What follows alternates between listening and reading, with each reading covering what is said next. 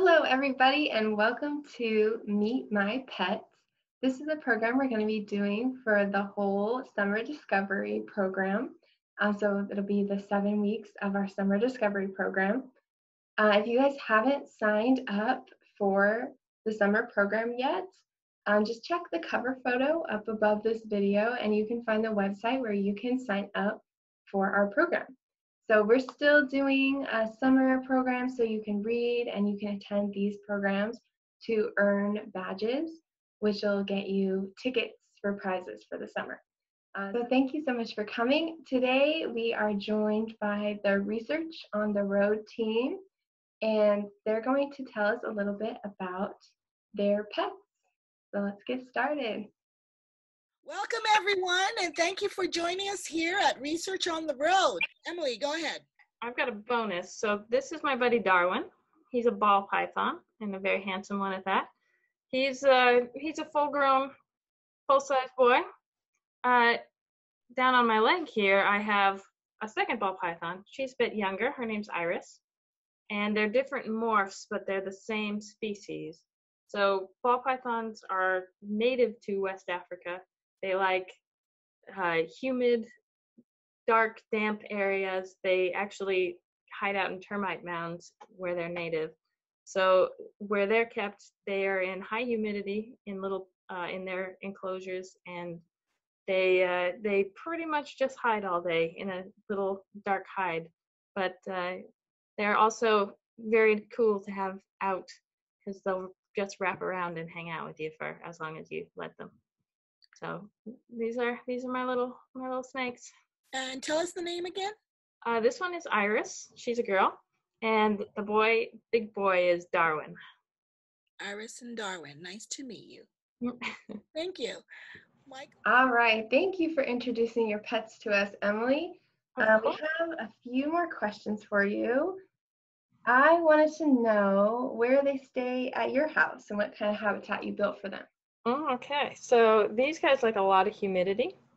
So with my first ball python, which is this lady, Iris, for the first month or so, I had her in a regular glass terrarium, and I use coconut shred substrate for her. So instead of like the hamster wood shavings, it's a coconut husk, and it keeps humidity up higher.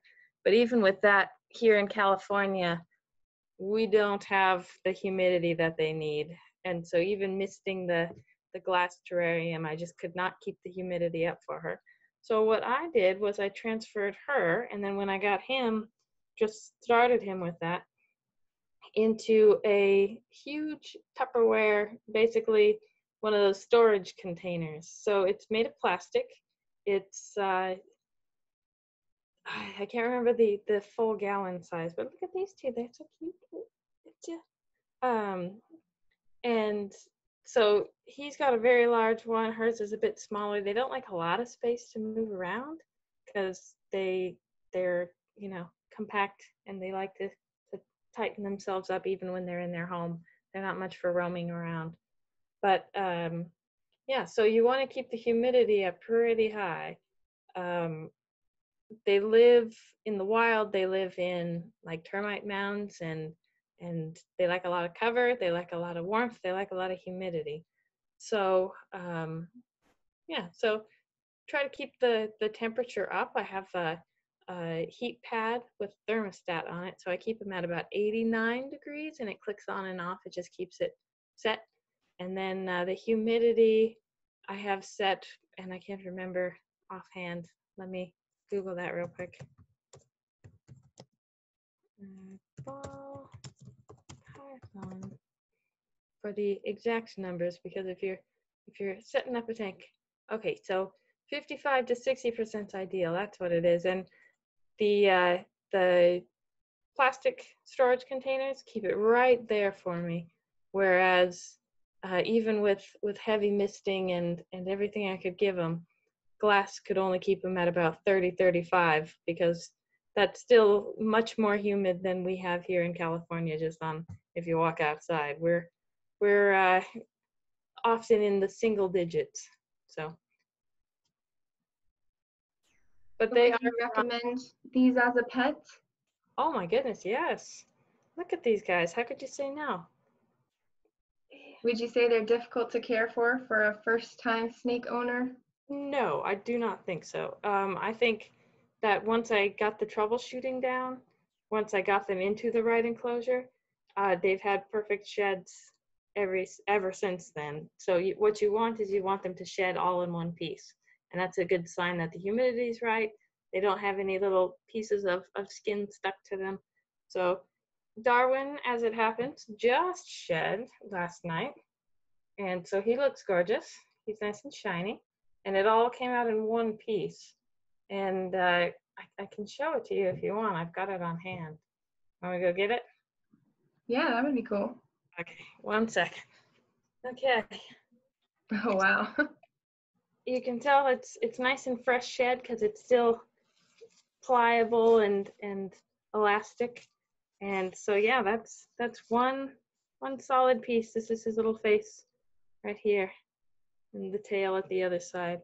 So good sign that conditions are right, which always makes you feel good. But yeah, so if like you think you have to spend a lot of money to take care of a snake, get the right enclosure and stuff, and then it turns out that you just need a plastic storage bin with latches because they will get out of anything.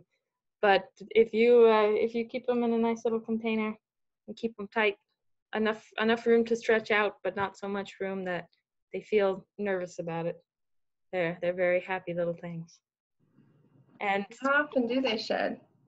well, Darwin's been shedding like once a month, which is unusual for a full grown sized snake. Iris usually sheds once a month, but she's a young one, so that's more typical of her. But I guess I keep him a little well fed, which is okay. He's not overweight. All right. And where did you get your snakes? Well, okay, so both of them were actually gifted to me. Iris came from Daniel, and he has a friend in New Mexico who breeds them.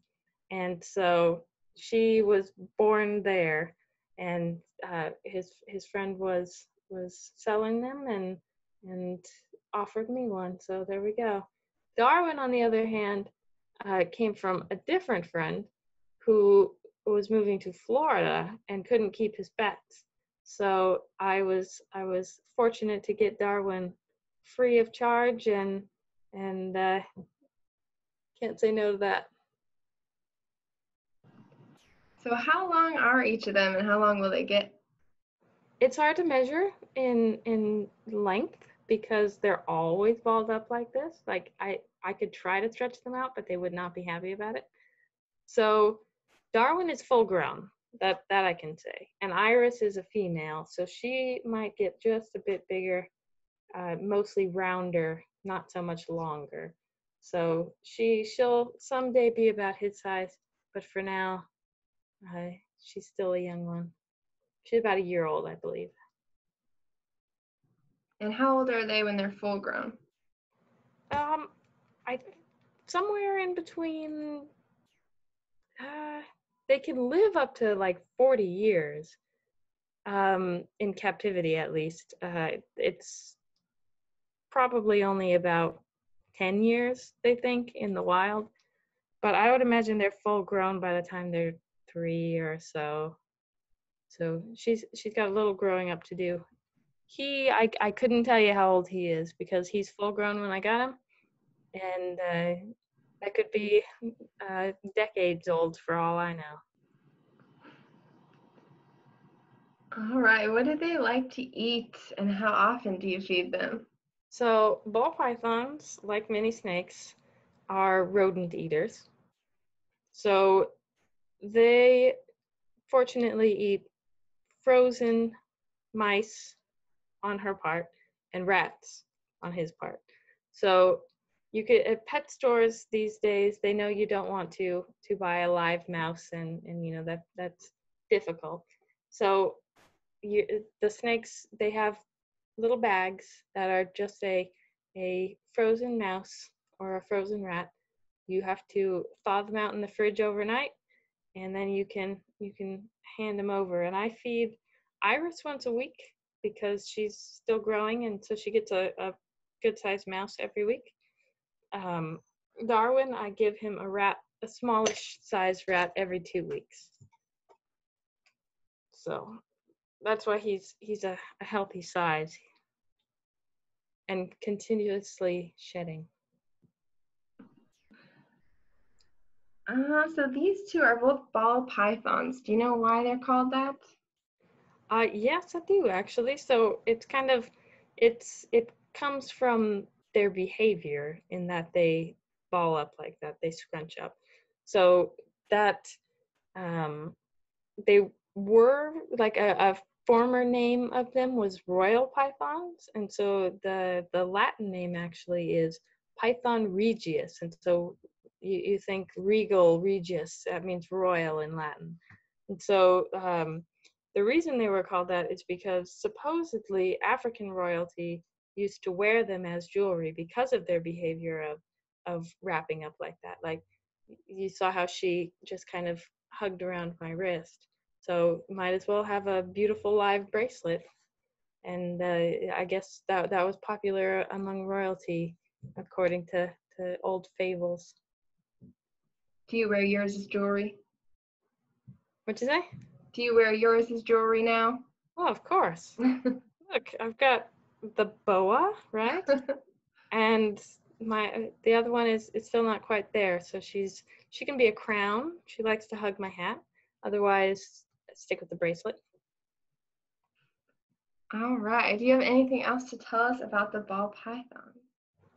Is there anything else you'd like to know? They're interesting little critters. They most snakes lay eggs. These guys lay eggs. The exception is boa constrictors and sea snakes are the boa constrictors, sea snakes, and vipers give live birth, which is pretty cool. They live birth, not necessarily the way that we think about it as mammals.